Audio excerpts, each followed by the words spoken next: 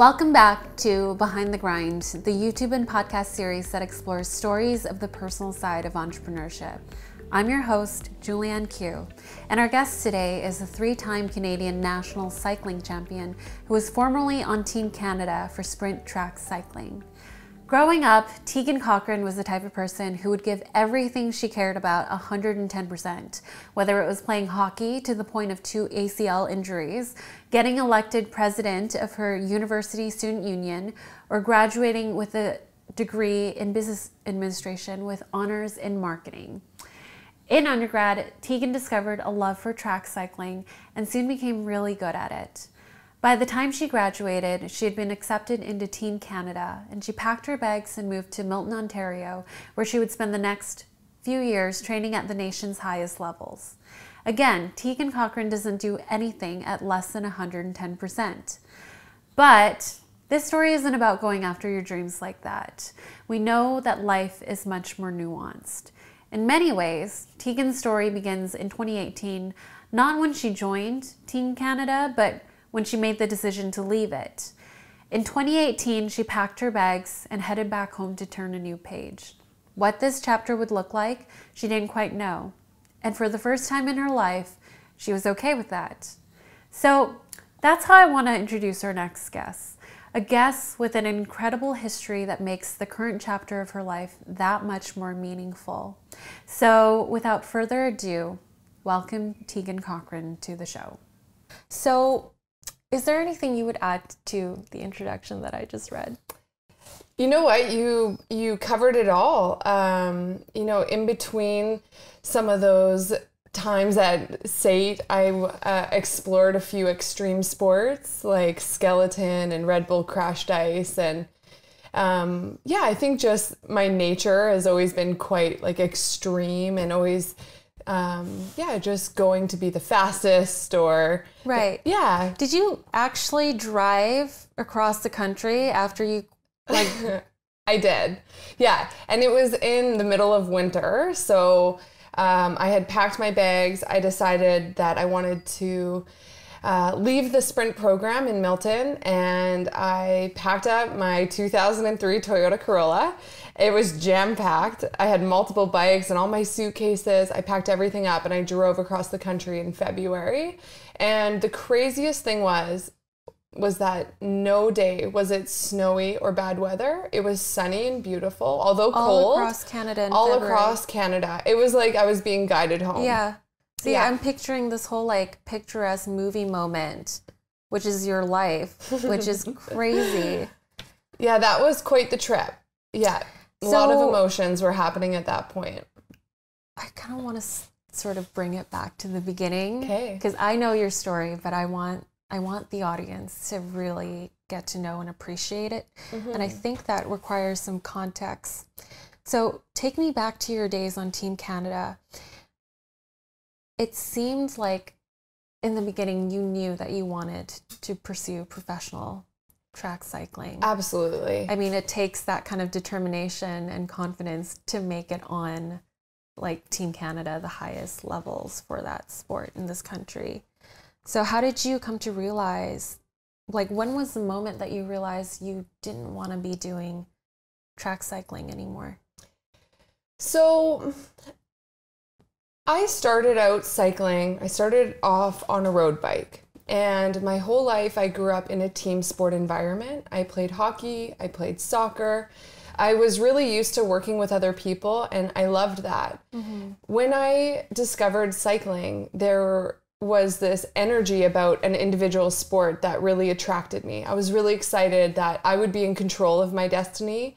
A common saying in team sports is you're only as good as your worst player. And mm-hmm. I think sometimes that was hard because no matter what, on a team, you can work as hard as you possibly can, but it's also important that all of your other teammates put in that equal effort. Mm-hmm. And I think that with an individual sport, you're really in charge of your destiny, and I wanted to explore that. And so I pursued cycling full on, and sprint cycling is very individualistic and intense, and I loved that. At the beginning, I was pretty gung-ho. I was finishing my degree and I was traveling back and forth to the velodrome to learn as much as I could in such a short amount of time.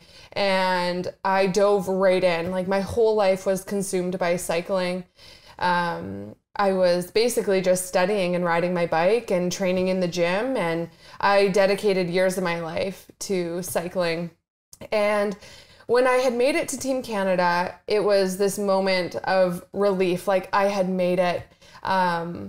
My previous sporting experience, I had suffered like back-to-back ACL reconstructions. And for the longest time growing up, I thought that I was going to be a professional hockey player and go to school and play hockey. And that dream didn't work out. And so when I had made it to the national level in cycling, I felt like my younger self was being fulfilled in this way. Like, okay, I felt like, oh, I had made it.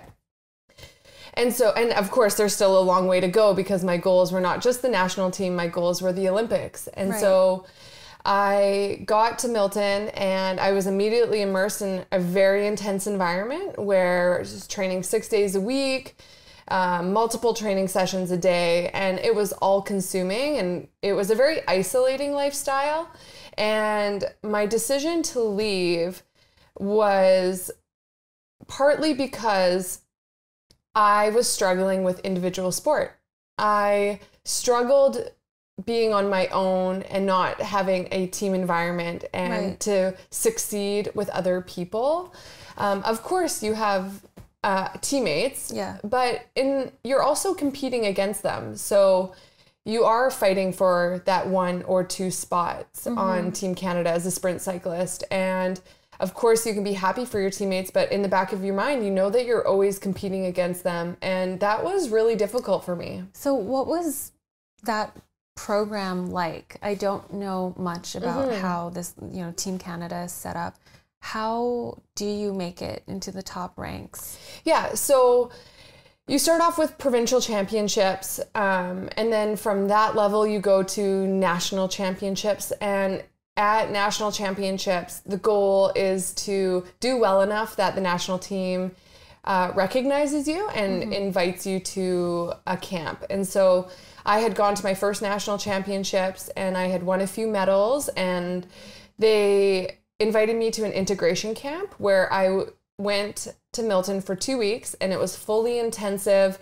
I was doing every training session amongst the Olympians, and it was so intense. Like, I couldn't believe it. I'm like, I have never done this amount of training before at this level. And I think it's more a test as well. I think that they want to see that you can handle that environment, that you can handle the workload, and that you're mentally strong enough to withstand that environment. Something that's different from the sprint environment to the endurance environment is that the sprint program was centralized. So we had to live in Milton, whereas the endurance program was decentralized. So you could live in Vancouver and like fly into Milton for camps. So with the sprint program, it's like, okay, well, if you want to do this, like, you really need to be committed. So I had gone for the 2-week integration camp, and based on my performance, I was invited full-time onto the national team, which was amazing. I flew back home, I finished my degree, and I drove out like a month later. And I started, my time at the Mattamy National Training Center, which is in Milton. Right. And basically a day in the life. You would just wake up early in the morning. Everything is calculated. You are eating breakfast at a specific time and it's a specific meal. And then you go for your training session and you're at the track cycling for 3 to 4 hours. Then you go home, you have lunch, and again, very specific. You're fueling your body at all times and you want to get a rest in. And then once you have like a 2-hour break with food and a rest, sometimes a nap, you go back for your second training session, again, 3 to 4 hours, again on the track or in the gym. So that was sort of my daily schedule. And how long were you doing this for? So Monday to Friday, and then on Saturdays we would do a road ride for about 4 hours, and then on Sundays would be our rest day. And how long did you do this until you realized that you didn't want to be doing it anymore? So like, what's the length of time? Oh, I'm just trying to picture it. Yeah, it was about at the year mark where I was really struggling. And I also I felt like a lot of life experience. I had traveled the world on my own. I had gone to school. I was a little bit older. I was 24 at this time, 25. And I felt like I knew what life was outside of this intensive bubble. Yeah. And I missed that. I missed the balanced lifestyle. I missed the teamwork. I missed a lot of things. And I was struggling, and I pushed through that for a long time. And it basically came to a point where my mental health was really not in a good place. And I had to make the decision to look after myself. And what that meant for me was a few things. I wanted to transition into endurance cycling because I love cycling. It's my passion. It just like filled my heart up. And it was, for me, when I started cycling, it felt like the sport I was always supposed to do. I just loved it. So I decided I would transition to endurance cycling and move back west and pursue road cycling. And that was sort of my decision to leave the program. It was a really difficult one. So now that you're back west, are you doing endurance cycling? Yeah, so I had left the program and I had signed with 2 endurance teams. I signed with an American team, and we would go on a 5-race circuit: San Francisco, New York, London, Milan, and Barcelona, which was going to be like a very exciting adventure for me, which is what I was sort of looking for. I think I was looking to have control again because everything was dictated by coaches and nutritionists when I was in Milton, that I was really seeking to gain control. Right. And so doing that, or signing with the American team, was for me gaining control and doing something that was going to be fun and different. Right. Had you already had an offer? Like, I'm thinking back to the moment you decided to pack your bags and leave and drive across Canada. At that moment, had you known that your next steps were going to be endurance cycling? Like, was anything guaranteed? In the works? Yeah. Yes. Was it? So I had had an offer a few years prior, and the day after I left, I reconnected with that person. And I just said, I know that this circuit's coming up, and I'm just wondering if you're still looking for riders. And he said, yes, absolutely.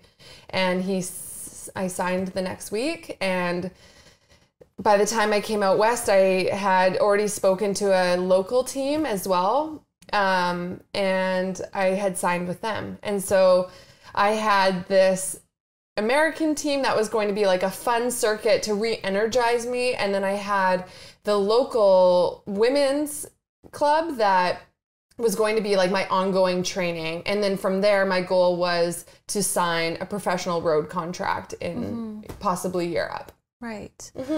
How did it feel, though, leaving such a prestigious institution like Team Canada? Yeah, I had a lot of mixed emotions. I think at the beginning, I mean, it took me months and months and months and months to pull the plug. Because it's something that you've dreamt about your whole life. I think from a young girl, I always wanted to be on Team Canada. I wanted to go to the Olympics, and I was getting really close. I was in the place where I was on the right track. And to walk away from that is extremely frightening. And I think I left a little piece of me in Milton, that like young Tegan who was like dreaming of doing that.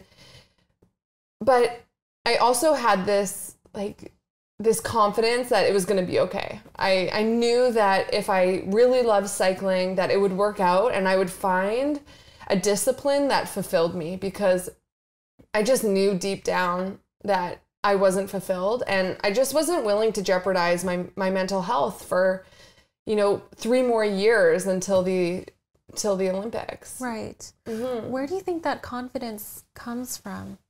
Like, especially as you're stepping into the unknown, obviously nothing is guaranteed.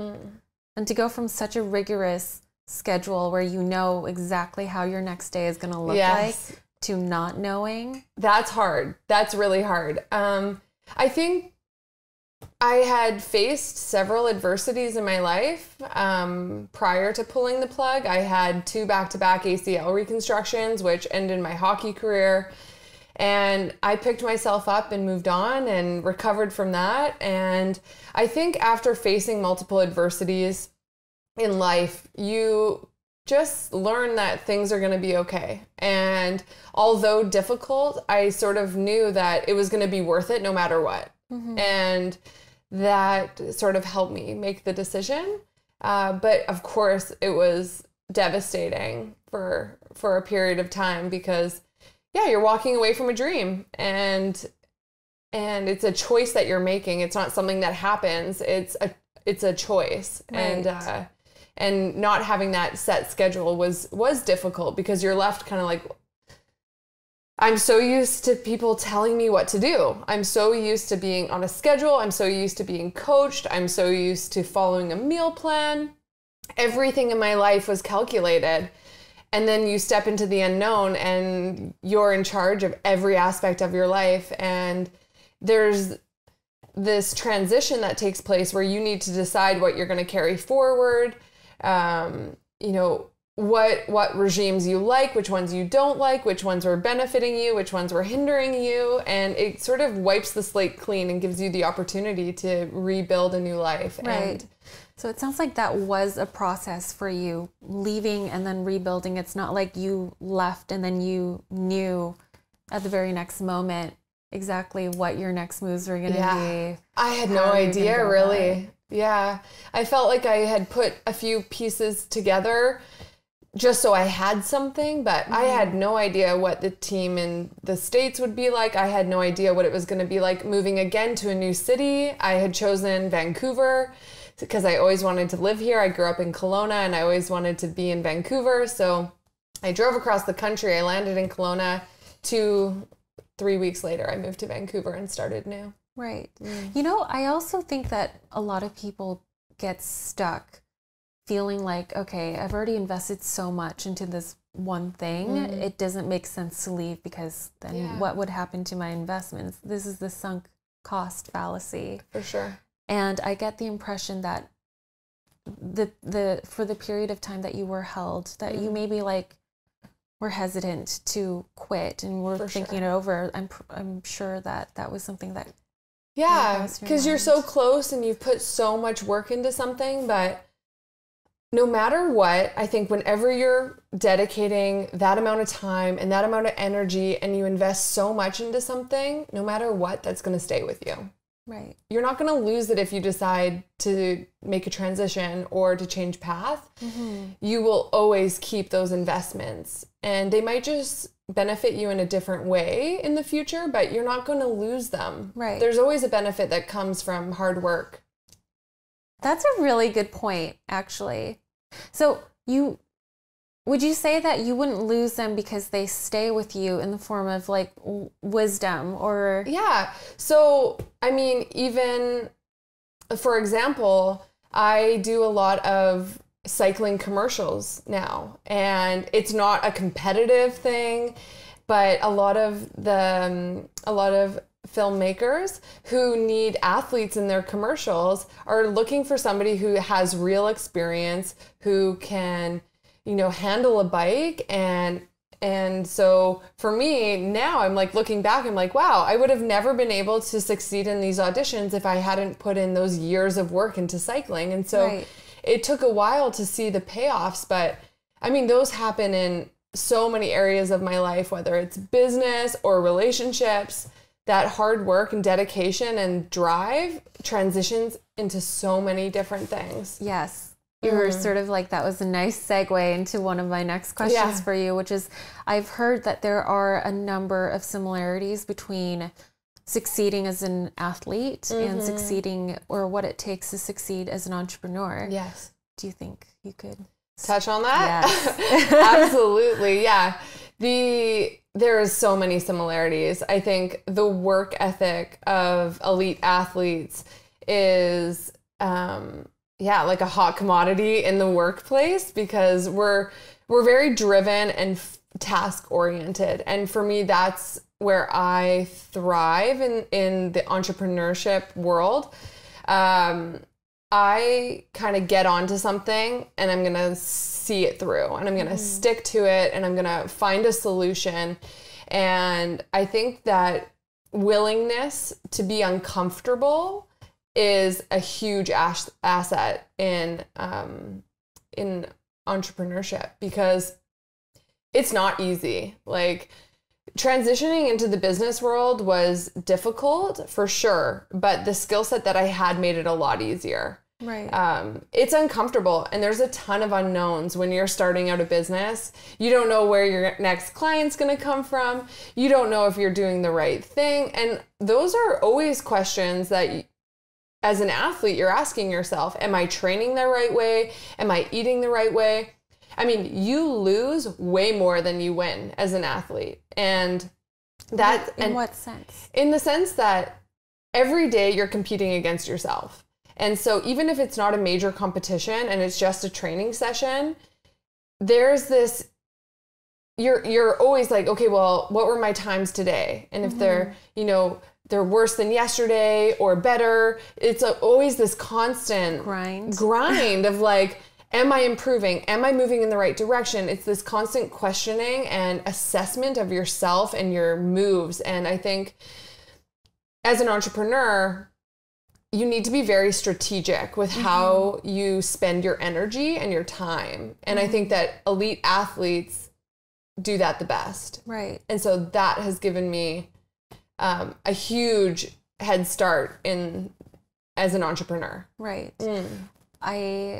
It's almost as if like being, for example, when you're an elite athlete, what you're really married to is the process of constantly improving upon yourself, as opposed to any accolades you might get or achievements. Sure. And I guess in entrepreneurship, you could sort of picture it the same way. People think it's about, all the KPIs and metrics you might hit, but really it's not. It's the process of continuing to push towards your vision.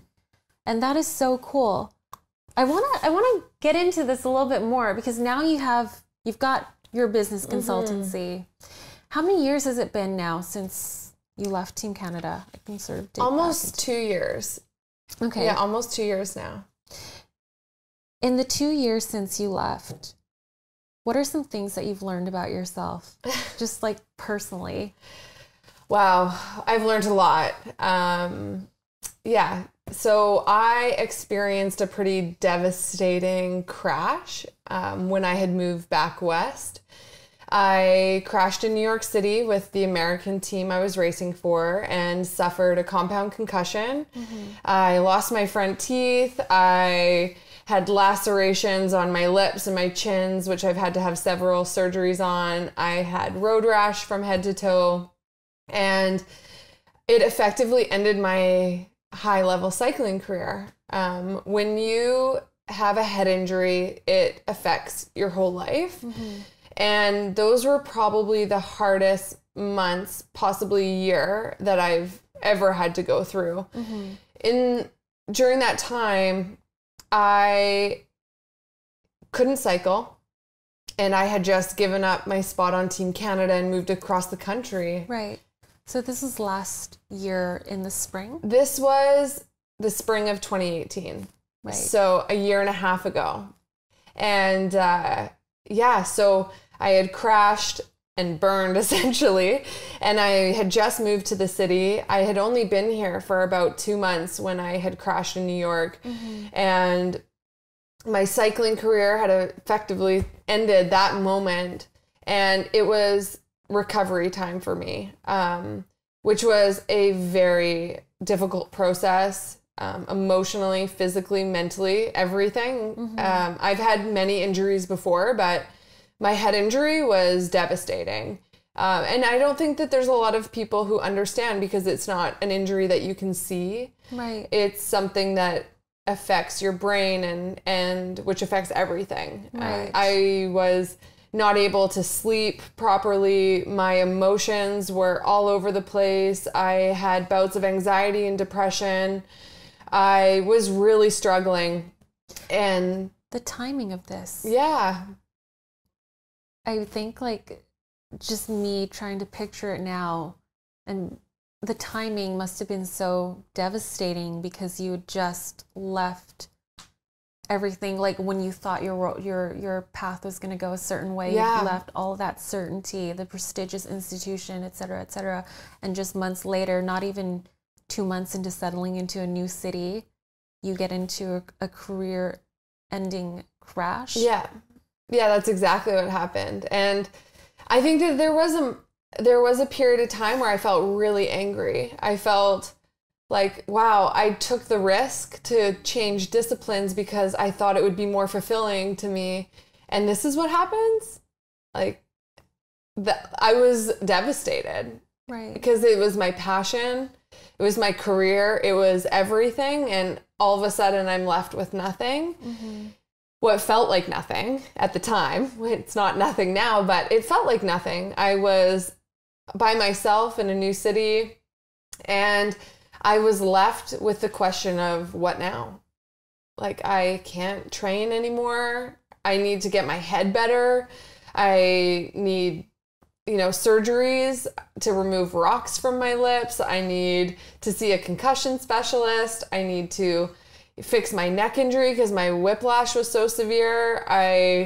It was a process, but I had to put one foot in front of the other. And then that overwhelming feeling of like, oh my gosh, like I have to make money, because the moment I crashed, Team Canada cut my carding.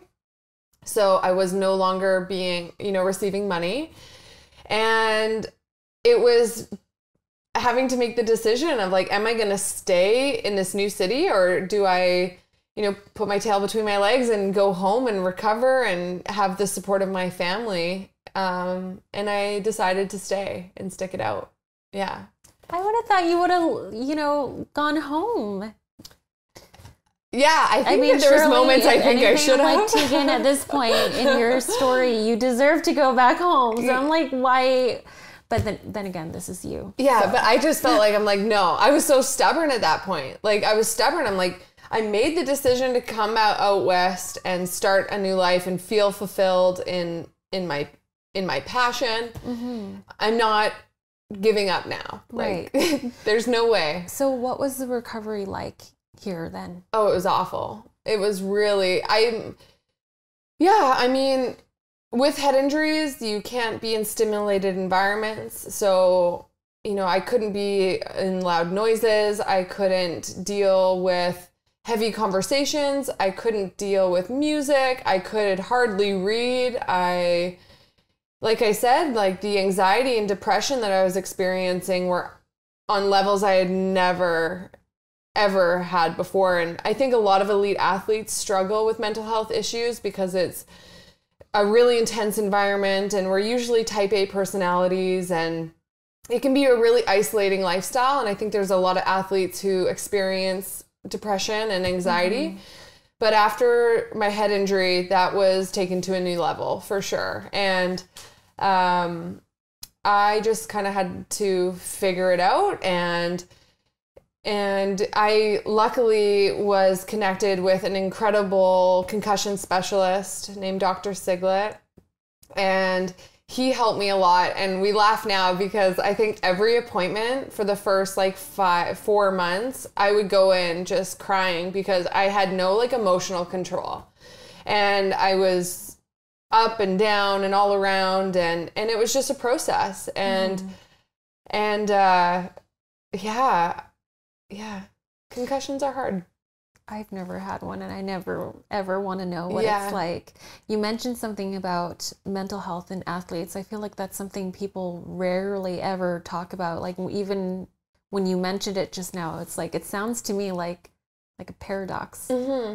So did you have resources to support you with regards to your mental health when you were on Team Canada? Yes, we did. So we had access to sports psychologists, which I used regularly, to cope with the stress of competing, to cope with the stress of competing within your team, and being completely immersed in the environment without any escape. It felt like that I needed support for sure. And then after your injuries, were you able to continue getting help with your mental health? For sure.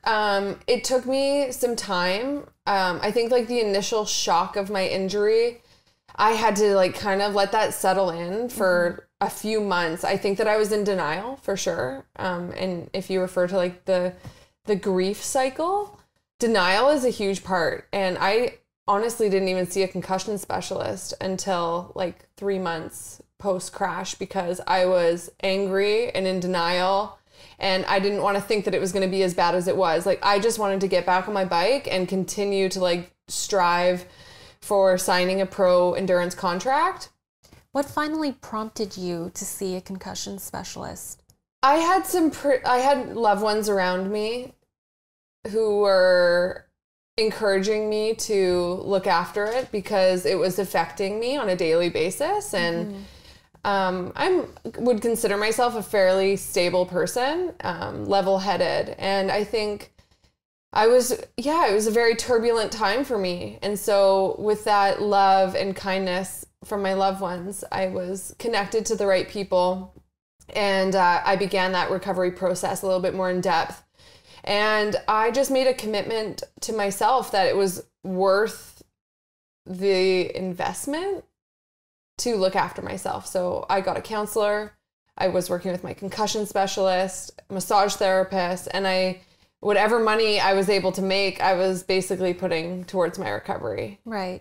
Was it also during this time that you started what is now your business? Yes. But your business in its first iteration used to look a little different. So now you're in the business of, I guess, management consultant and helping enterprises scale and become more efficient. Absolutely. But in the beginning, what was it that you were doing? Yeah, so in the beginning, it was more focused on web design and branding, and my degree is in marketing. And I also studied design. So it was sort of a natural transition for me. And after my injury, I needed to A, make money, and B, have a job that was going to be flexible enough with my recovery, because I was not able to sustain normal energy levels like I was. I mean, I could focus for maybe a few hours before I had to take a break and rest my brain. And then, so doing web design it was tough because I had to look at a computer, but I needed to make money from home. And so I needed to find a way to do that. And with all of the amazing resources that are available these days, I just sort of grasped onto web design. I thought it was a fun creative outlet. I could also help businesses package themselves and help them position in the market that they desired. So it was really great. I felt like I was immediately thrown back into the business world. I had a creative outlet, which was really healthy for me at the time. And so it was sort of a natural, I don't even know. It just happened. I needed to make money and look after myself, and I didn't want to go home. So I made it work, and I started off with the web design and branding, and then that's just naturally progressed as I've healed and as I've been able to have more energy levels and use my brain a lot more. It's naturally progressed into what it is today. So how did you make the transition from branding and web design to what you're doing now? We had a conversation before we started taping, and it seems like the projects you're working on now are like huge, like 3 to 6 months, as opposed to like, individual web design projects, which is what you were doing last year, I think. Yeah. So the transition, it was kind of funny because I remember a moment specifically where I knew that I was more valuable than what I was doing, because I'm not a developer, I'm not a coder. So I was able to make websites, but just, helping small businesses get off the ground. And I was like, okay, this is good for now. But I remember meeting with a client, and as we were talking, he was sort of telling me things about his business that he was having issues with. And in my mind, I'm like, wow, I think that I can help you. And on top of helping him with his website, it naturally evolved to so much more, where, you know, he was having issues with motivating employees, or, you know, having his employees being in the right role, or he wanted to be in a specific market, but he was having a hard time transitioning into that. And so we started off with the web design, and I naturally just sort of plucked away at these other issues. And it was that contract that really changed things for me. And without him as well, giving me the opportunity to explore those other consulting roles. Yeah, I mean, there's always a catalyst, right? There's always somebody who sort of helps you with that transition. And that was one for me that sticks out because, you know, as I was introducing some systems to help with their project management, and as I was creating documents like standard operating procedures and employee handbooks, and organizing the foundation of his business so that he could scale, I really started to feel like I was in my place. Right. Because as an athlete, I specialized in getting places as quickly and efficiently as possible. I would have to assess the whole environment and find the right path. And I think as a consultant, that's very much what we do. We go into businesses and we help them find solutions that are A, going to work, and B, are efficient in both time and money. Right. Right. So yeah, it was this natural progression. And I started to shift away from more of that remote work at home and started to be involved in more on-site contracts where I was immersing myself fully into these businesses and helping them scale and achieve the goals that they had set out for themselves. Right.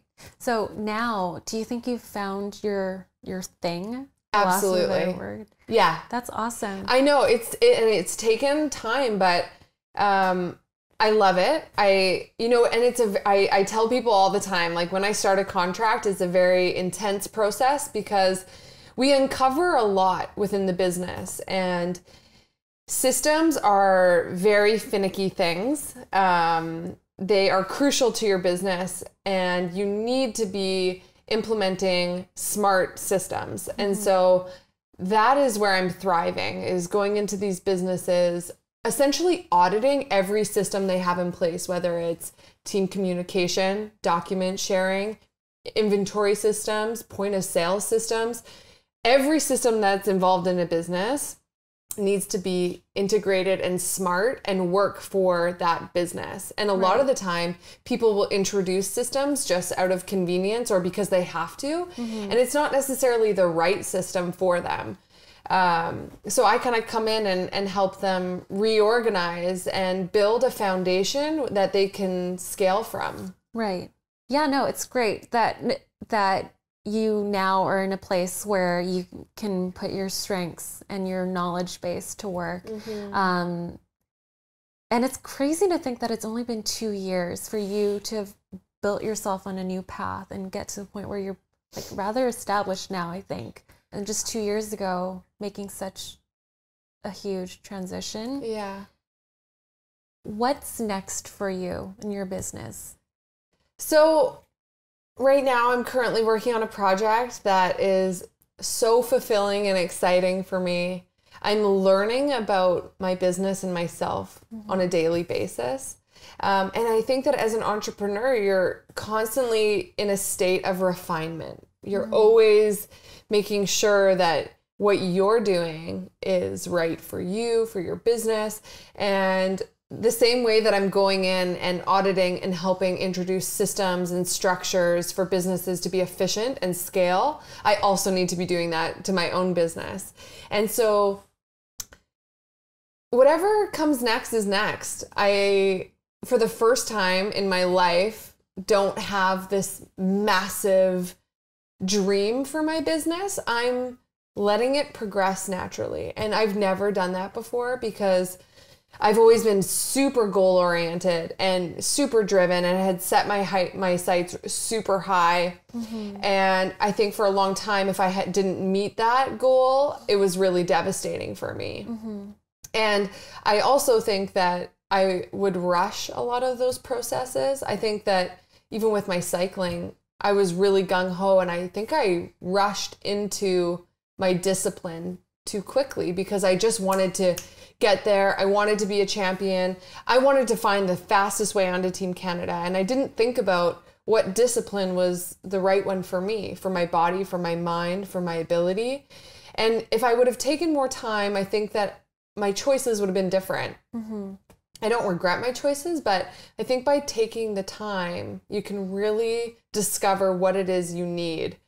And so for the first time in my life with my business, I feel like I'm taking my time and I'm allowing it to evolve naturally. And yes, I still do business development and I still am driven and, very focused. Right. But I'm not being so hard on myself. And I think that that's been a game changer for me, is it alleviates a ton of pressure from myself to just be who I am. Mm-hmm. and to be aligned with your core values. Absolutely. Those are the things intrinsic to you that never change. Mm-hmm. And I would imagine your business's core values are similar to your own personal core values. Absolutely. So just for the audience, what are some of your values? Well, some of my values are commitment. Absolutely. And every project that I do, I am 100% in. Similar to all of my other endeavors in life, like I'm pretty focused, but I really value commitment and honesty. And so when I agree to a project, I feel like I'm a part of their team for however long it is. And I want to do the best possible job. And I genuinely want every business I work for to succeed. And so that is a value for me that I hold very strongly in my business and in my life. I'm very committed individual, relationally, personally. And that's a value for me. I value integrity, following through with what you say you're going to do. I think it's just really important to say and do what you said you were going to do. Right. Because that becomes your brand. It becomes your brand. Absolutely. And being honest about what it is you can do and want to do is also very important. And I think ties into integrity, because I think there's a lot of people who will say yes, yes, yes. And then, in the moment where they think about it and they're like, you know what, maybe that doesn't align for me. Maybe that I should have said no, or maybe I don't really want to do this, or I don't have the time to do this. I think that being honest in business is important for me and in my life, and being okay to say no. Mm-hmm. And I think some people are afraid to be honest because they don't think the truth is enough. Mm-hmm. Especially the people who think like the fake it till you make it crowd. I think so, because I'm a huge nerd, I happen to know that there are two major approaches to ethics. Mm-hmm. There's the consequentialist approach, which is the ends justify the means. Mm-hmm. And then there's the, I don't remember the name for it, but it's basically what you're doing, which is starting off with your principles and then letting that be your guide. Absolutely. And I think that, that is how, I think to a certain extent in business, there is that unknown that you have to push yourself into, where sometimes you do have to say yes, because you have a belief that you can do it, even if you haven't done it before. Right. I think that for me at least, I do still put myself in those unknowns at times, but I know that if I say I'm going to do it, I'm going to follow through and I'm going to do my best. Mm-hmm. And so that is a little bit of that, we'll call it fake it till you make it, but you're basing it on your abilities and your confidence to complete that task, not based on you trying to please other people. Yes. So the other side of it, of course, being guided by your principles is, I love that. I like fundamental. It. Yes. Yeah. I'm realizing now, I I'm realizing now that the world is much too complicated to think that you can just start at the finish line and then know exactly what to do to work backwards. I think it's just so much easier if you are true to yourself and, you know, operate as a person of integrity and then just trust that it all works out. Yeah. But I think that takes, for some people, it might take a little bit of time to learn. Yeah. So now we are getting to our last question. Okay. And this is a question that I like to ask all of my guests. Okay. If you could go back in time and if you could speak to the version of you 5 years ago and offer one piece of advice, what would it be? Take your time and allow yourself to enjoy the process. I think that's what I would say to myself. I have been very streamlined and focused the majority of my life towards a goal, and I think at times I haven't enjoyed the process. And so the effect of that is when you finally make it, it's not nearly as great as you think it's going to be because you haven't enjoyed any step of the way. And I know it sounds like, you know, pretty cliche, but it is about enjoying what you're doing. And I think that is tied into being intrinsically motivated rather than extrinsically motivated. And you kind of touched on it a little bit earlier, but when you're extrinsically motivated and all you care about is the goal and getting there and being there and having this achievement, you're not going to be happy when you get there. And speaking from experience, I knew because when I had 3 gold medals at national championships, I was standing up on that podium and I was like, wow, I thought this was going to feel way better than it did. It didn't feel good at all. And that was because every day I was just like, I just want to get there. I just want to get there. I just want to get there. And I wasn't like enjoying the everyday grind or process of, wow, appreciating that I was improving every day or appreciating the commitment from coaches. And so I really was not intrinsically motivated at that point. And that is the transition I've made now to enjoy my business every day and my life every day rather than focusing on that end goal and being like, well, I'll be happy when I get there. No. Wise words. Yeah, I don't want to feel that way anymore. I love the way that you framed that. I think we're going to end there because that was a beautiful way of ending all of this. Thank you so much for being here for this episode and for providing all those golden nuggets. I really appreciate your time. Okay. I appreciate you. Oh, thanks. So that was Tegan Cochrane of Spectrum.